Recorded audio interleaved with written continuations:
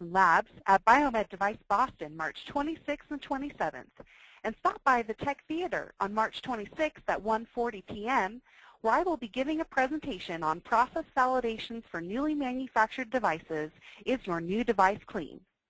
Manufacturers in the medtech industry will benefit by learning more about the clinical significance of manufacturing clean devices.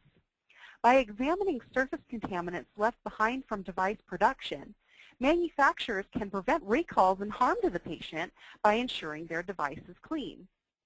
Manufacturers need to monitor cleanliness to ensure the device is safe for the patient as well as satisfy regulatory requirements.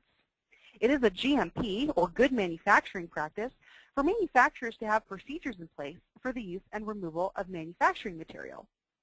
Manufacturing material can include oils, lubricants, detergents, passivation residuals, and testing for these residuals is important to verify the devices are clean.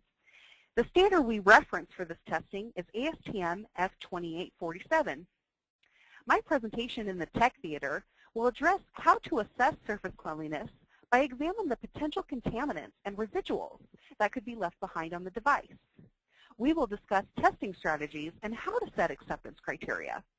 Finally, following the initial validation, ways to set up routine monitoring will be addressed for continued control of production.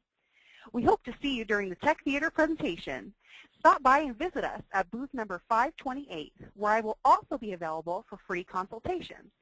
I am happy to meet with you one-on-one and discuss cleaning validations for newly manufactured devices, material and chemical characterization, and extractable leachable testing. To reserve a time for a consult, email marketing@nelsonlabs.com.